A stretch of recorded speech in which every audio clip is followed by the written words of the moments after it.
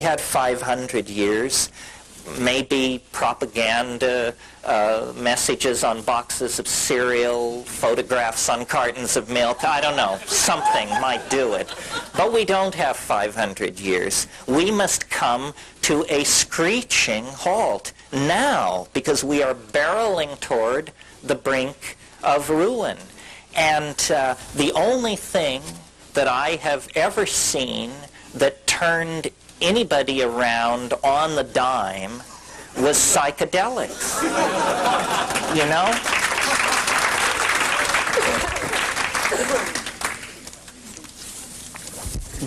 The talking cures invented by Freud and Jung at the beginning of this century, it takes years. Sometimes it never happens.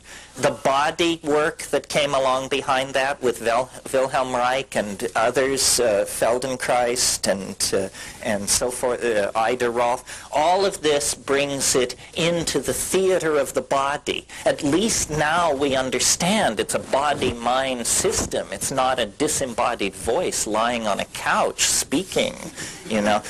But it seems so obvious. What we're trying to do is perturb the mind.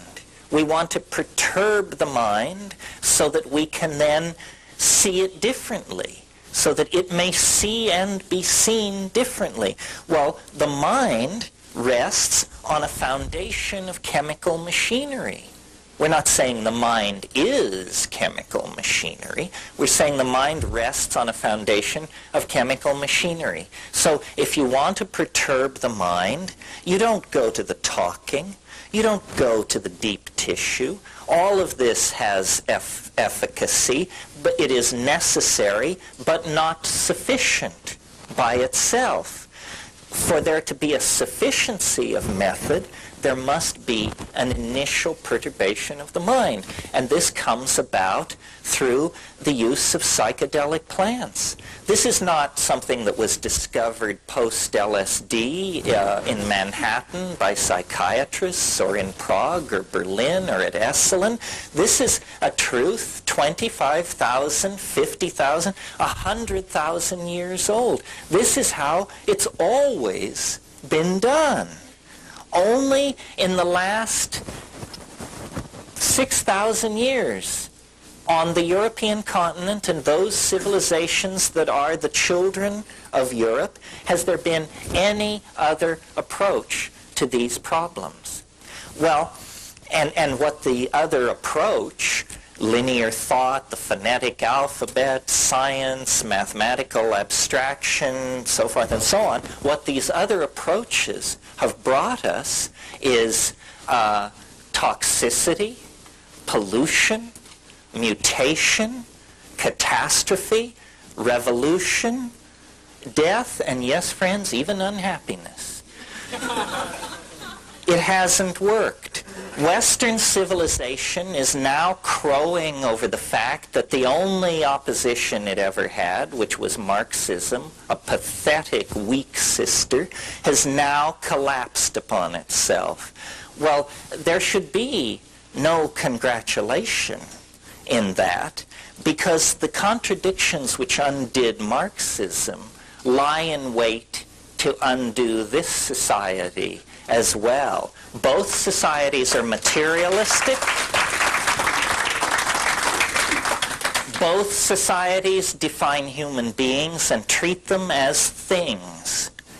And the fact of the matter is, Western civilization at this moment is a loaded gun pointed at the head of this planet.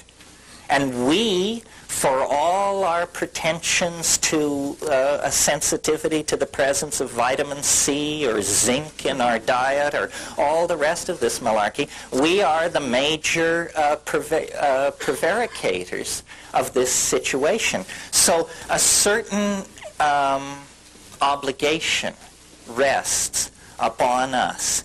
And I think we're meeting this obligation. I wouldn't say we're doing a great job or a terrible job. I think we're functioning at approximately a B+ level. You see, I mean, human life is so ephemeral. I mean, a person a person who lives 70 or 80 years is really as ephemeral as a mayfly or something. I mean, it's not long enough to get the full picture. For instance, many of you, by virtue of not having spent a great deal of time thinking about it, probably don't realize that this psychedelic plant shamanism option, this is not something that Western civilization has grappled with for centuries and come to terms with and found the proper pigeonhole for and put aside. Not at all, my friends. The fact of the matter is, all of this information about psychedelics has arrived in Western society in the last 100 years. And we have to say 100 years because we want to include things like mescaline, 1895-98, it began to be studied in Germany, and things like ibogaine, which was known toward the end of the last century, but which has had virtually zilch impact on American psychedelic populations. So we have to say the psychedelic option has only been an object of the Western mind's curiosity for approximately 100 years. But really, 90% of that occurred in the last 50 years.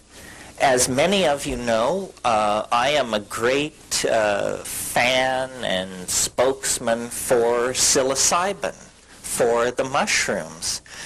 The mushrooms that I am so stoked on were discovered in 1953 by Gordon and Valentina Wasson in Huautla, discovered in 53, made absolutely Schedule I illegal in 1966. 13 years was the window in which Western civilization had to study this compound and figure out what it was for. And they were just beginning to focus upon it when it was made illegal. LSD, discovered in 37, not brought into the scientific literature until 48, not generally available even in the laboratory until 1950, made totally illegal in 1966. 16-year window. Think about the fact that when LSD was legal, psychiatrists, professional researchers were consistently reporting cures of chronic alcoholism with one 500 gamma dose. One dose. Cure, like a 50% cure rate without recidivism for chronic alcoholism. Spectacular findings were being reported. When LSD swept through the scientific community, for pharmacologists, psychotherapists, psychiatrists, it had the same kind of excitement and feeling of breakthrough that the splitting of the atom had for the physicists, for the physics community in the late 30s. Well, science, we are told, is this absolutely impartial, godlike body of knowledge prosecuted by great men, and it will fearlessly send its questing mind into any situation or environment. This is a mental discipline so dispassionate that it sees nothing at all wrong with strapping monkeys into apparatus and hurling them into walls at 70 miles an hour to study traumatic injuries. This is a discipline so unflinching in its pursuit of truth that it will design tiny television cameras to be implanted in plastic penises so that we can see the changes in the color of the vaginal wall as it approaches orgasm. I mean, these guys are unstinting in their devotion to truth in any form. And yet, for